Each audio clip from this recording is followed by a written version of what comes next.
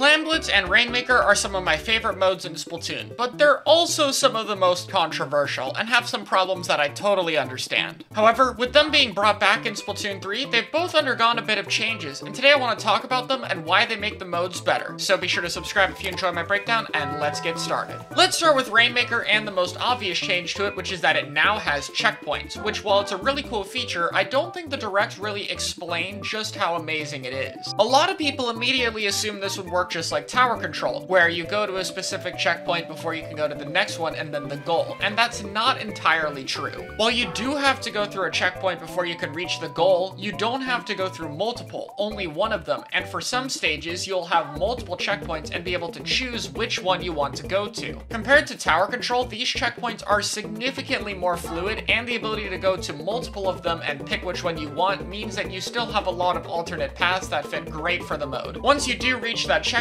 you're able to get access to your main weapon again and have to repop the shield, and the goal will fully activate. You don't have to go through a checkpoint multiple times. Once it's down, it is done. So the main thing this is trying to address is really obvious. Games that end in 30 seconds because one team breaks away the Rainmaker. Now, while at higher ranks and competitive play this isn't as big an issue, when I revisited C- Rainmaker, almost half the games ended in the first 30 seconds with a quick push. So I think the decision to add checkpoints makes a lot more sense from that lens. In lower ranks, these games are just way too fast, and making it easier to recover and slowing down the pace of the game a bit, I think makes sense there. At higher ranks and competitive play though, where people are more coordinated and the pushes don't instantly end the game, we're going to see a brand new dynamic at the start of the game, where players have to decide which checkpoint they're going to go to and defend, and that basically adds an entirely new phase to the game. On the player side, I think it adds a ton of unique strategy and makes the objective more fun, while as a spectator, I think it gives more to look at. Checkpoints also allow something really interesting, which is that the Rainmaker user can put it down without either ending the game or exploding. Say you have a special ready, the entire enemy team is down, but you don't want to have to lose it by grabbing the Rainmaker. You can now just pick it up, get the checkpoint, and then use it afterward when the enemy team is regrouped. I think that's a cool change, and it means that people are going to be more willing to grab the Rainmaker even in times where they have their special. Before I get into my overall thoughts on the changes, there are a few smaller things that I want to point out. As per usual with this game, the UI is drastically improved. It now shows the Rainmaker for your main weapon icon when you pick it up, and your special, so your team can easily tell who's holding it. The goalposts now have giant Rainmaker symbols on the top of them, so it's really easy to tell where they are, even if you're not familiar with the stage layout, and it now shows which team is in the lead, though this is on every single mode, so I'm just going to point it out here. There are two other indirect changes that I think will affect this mode a lot. The first one being that Stingray's no longer in the game. Now, in Splatoon 2, especially if you've ever seen a top-level match, teams will play around if the enemy C-Jet has Stingray ready, because it will just straight up kill the Rainmaker since it's aimable across the stage. It's crazy how much playing around good Rainmaker pushes and defense revolves around that special, and with it gone, you can implement so much more strategy because you don't have to worry about the clock until the death laser appears. This has easily been the worst part of this mode in Splatoon 2, and I cannot believe it's gonna be gone. It's gonna be so much nicer to play. However, I do think a new special is gonna affect the Rainmaker meta pretty drastically in even more levels of play than Stingray does in Splatoon 2, which is Tacticooler. Not only can the Rainmaker be chained the effects from this ability, but the effects being swim speed, run speed, better squid roll and surge, and quick respawn are all super relevant to how you play around Rainmaker, and especially for the Rainmaker carrier. Oh yeah, by the way, you can still use the new movement options when carrying the Rainmaker, so that's cool. In Splatoon 2, the main supportive special, Ink Armor, didn't chain to the Rainmaker user whatsoever, so it's going to be crazy to see how teams play around one that actually does revolve around Rainmaker and how the mode is played quite significantly. Unlike Stingray though, I think this increases the pace of the mode and gives more options, and I think in general more mobility and faster respawns are going to be really entertaining to watch, so I'm really looking forward to that. Not only do I think Nintendo drastically improved this mode by giving it the changes it's needed for a while, but they address the issues at both lower and higher skill brackets while adding more to the mode in all levels of play. I think there's a good chance Rainmaker could become my new favorite mode in Splatoon 3, and that sounds really exciting. So now let's jump to the mode that's the most hated, which is Clam Blitz. So I've talked a lot about Clam Blitz before, but if you're unfamiliar with it, this mode is exceptional at team plays due to having multiple people being able to contribute to the objective, allowing for really unique plays that can only be done in that mode. However, in a solo queue environment, because it's so coordination dependent in a game where you can only use this way in Booyah, it's an absolute nightmare to try to do anything and everything feels split up. I've said before in my modes ranking video for Splatoon 2, you should check that out if you haven't already, that Clam Blitz needs to simplify the objective to make it easier to understand and better for people to work with each other, and I do think they've done that. The mode has undergone two similar changes in order to help with these issues, the first of which being the UI. You can now look at the top of your screen to see the exact amount of clams every player on the map has, including who has a football. And secondly, you now only need 8 clams to make a power instead of 10. I believe these changes both serve to make the objective simpler to understand and to communicate things more easily so people can work better together as a team. Time will have to tell to see how well this actually matters, but I think they're positive changes at the very least, though I would like to see a few more things. I think this mode needs a little bit more of a tutorial to help teach people how to play the mode. I've encountered comments of people saying they don't even know how to pass clams to each other, and I think it's still a bit too complex to just throw players into the mode. And secondly, please add more communication options. Having a button that could do something like help with the objective would be huge for helping solo queue players coordinate. Outside of that, we can speculate that there might be less overall clam spawns and that normal clams may be worth 2 points instead of 3, which would make pushes less snowball-y and require multiple of them to get a knockout, which I think would also be positive, although minor changes, and further help simplify the mode. While the changes to these two modes may seem small, I think it does a good job of making them easier to understand and much better to play at all skill levels, which is huge. And if you're going into Splatoon 3 with negative perceptions of these two modes, I encourage you to give them another shot. But let me know what you guys think. Would you like to see more ranked mode changes? And I'll see you guys in another video.